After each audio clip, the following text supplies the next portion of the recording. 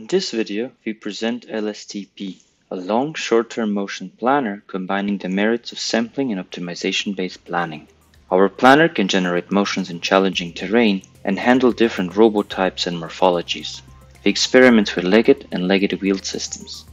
To showcase the generality of our approach, we compute motion plans for 3 different systems: a legged quadruped robot with point feet, a legged wheeled quadruped robot, and a legged excavator.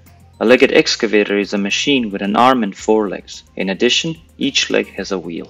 The proposed planning method is divided into 2 stages. In the initialization stage, a sampling-based RRT planner computes approximate long-term motion plans.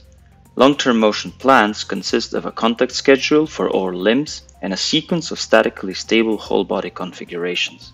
The proposed method proceeds to the refinement stage, where plans are fed to numerical optimization for short-term refinement. To speed up the sampling-based planner, we pre-compute the limb roadmaps offline.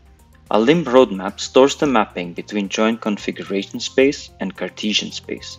We can use these roadmaps at runtime to rapidly determine good footholds, collisions, and stability criteria. Each limb has a separate roadmap expressed in the base frame. With the use of a roadmap, RRT-based planner finds initial solutions in less than 1 second.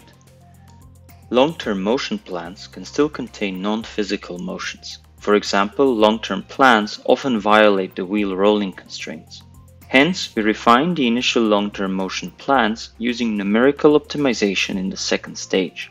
The optimization smoothens the motions and ensures constraint satisfaction. Refined motion plans can then be deployed on the hardware.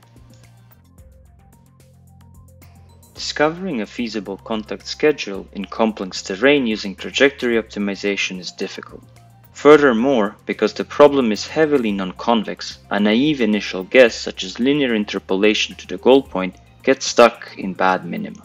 Our 2-stage algorithm alleviates this problem.